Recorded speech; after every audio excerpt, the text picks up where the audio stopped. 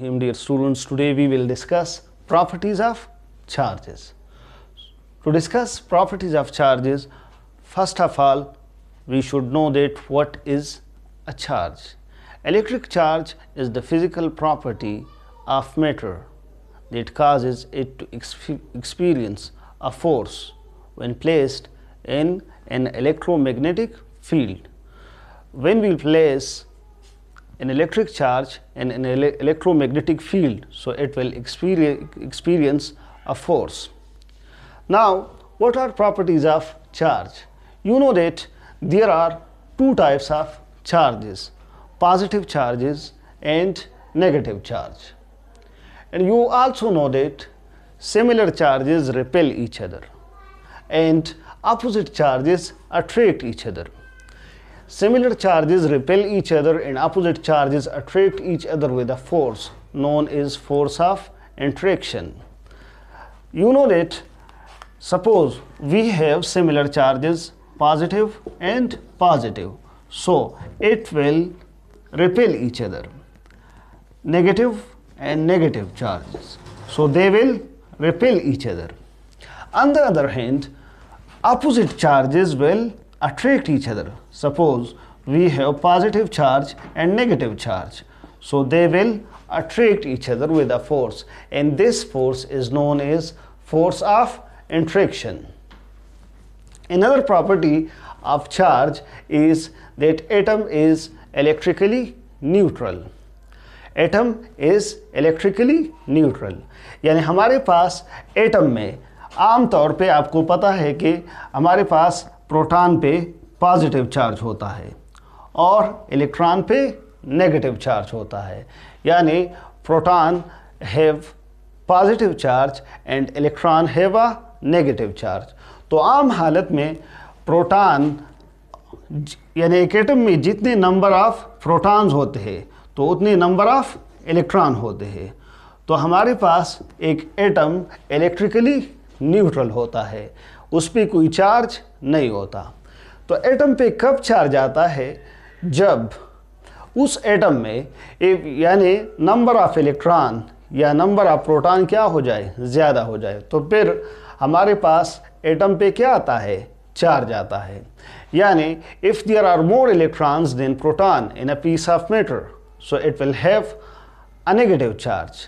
If there are more proton than electron, so it will have a positive charge.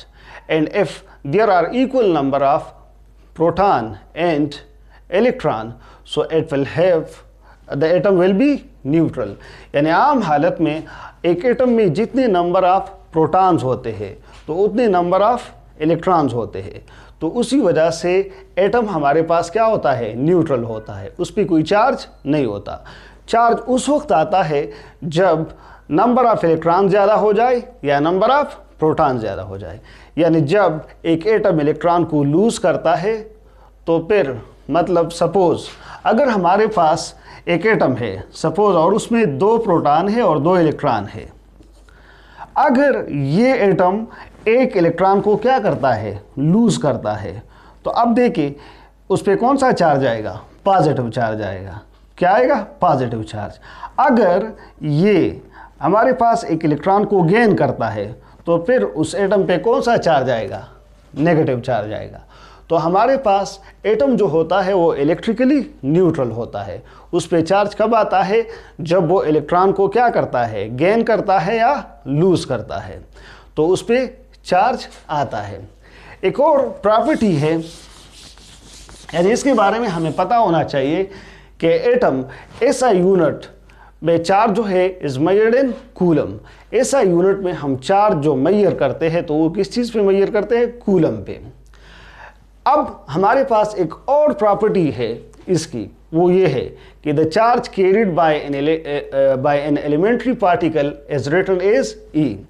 हम जब भी charge को represent करते हैं, ठीक है, तो उस ओ को ई से रिप्रेजेंट करते हैं और उसका मैग्नीट्यूड कितना होता है, 1.6 multiply by 10 power minus 19 coulomb होता है। यानी एलिमेंट्री चार्ज पे कितना मतलब वो मैग्नीट्यूड उसका क्या होता है, 1.6 multiply by 10 power minus 19 coulomb. एक और प्रॉपर्टी उसकी ये भी है कि चार्ज क्वांटाइज्ड है। चार्ज क्या है? क्वांटाइज्ड है।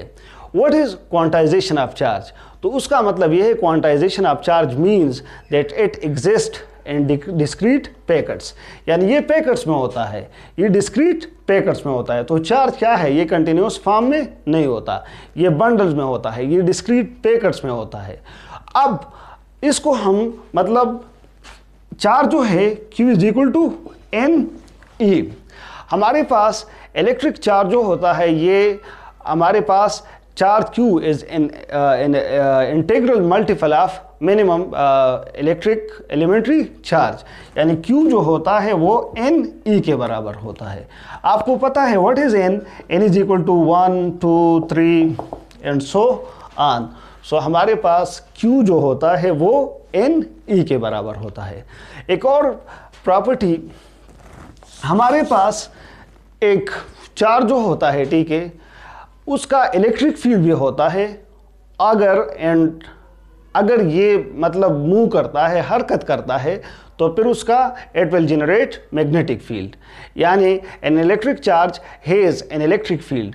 If the charge is moving it also generates a magnetic field. तो हम इन दोनों यानी इलेक्ट्रिक फील्ड और मैग्नेटिक फील्ड के कॉम्बिनेशन को क्या कहते हैं?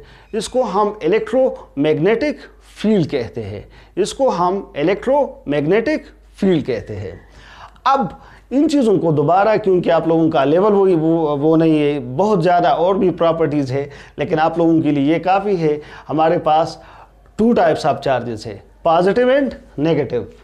आपको ये भी पता है कि similar charges repel each other, और अपोजिट चार्जेस जो होते हैं वो एक दूसरे को अट्रैक्ट करते हैं। और एक एटम में आम हालत में नंबर ऑफ इलेक्ट्रॉन्स और नंबर ऑफ प्रोटॉन्स क्या होते हैं? सेम होते हैं। तो उसकी वजह से एटम इलेक्ट्रिकली क्या होता है? न्यूट्रल होता है। और एक एटम पे कब मतलब चार्ज आता है? जब वो इलेक्ट्रॉन को क्या करता है? गेन करता है या लूज करता है, तो फिर उस एटम पे चार्ज आता है। अब ऐसा यूनिट ऑफ चार्ज क्या है? तो ऐसा unit of charge is coulomb. इसको जब भी हम चार्ज को मेजर करते हैं तो उसको कूलम पे मेजर करते हैं। एक और ये है कि हमारे पास चार्ज जो होता है उसको हम ई से डिनोट करते हैं, और उसका मैग्नीट्यूड 1.6 मल्टीप्लाई बाय 10⁻⁻19 कूलम होता है। और चार्ज क्या होता है? क्वांटाइज होता है। और जिस तरह मैंने बात की कि quantization of charge means that it exist in discrete packets, और Q is equal to N E, यानी चार्ज जो होता है वो इंटीग्रल मल्टीपल ऑफ E होता है। और जिस तरह मैंने बात की तो n क्या है? 1 2 3 एंड सो ऑन। सो आज का जो हमारा टॉपिक था, इंशाल्लाह इसके बाद हम यानी ये जो बात हमने की तो इसमें हमने प्रॉपर्टीज ऑफ चार्जेस के बारे में पढ़ा। इंशाल्लाह नेक्स्ट में हम कूलम्स लॉ के बारे में पढ़ेंगे। Thank you.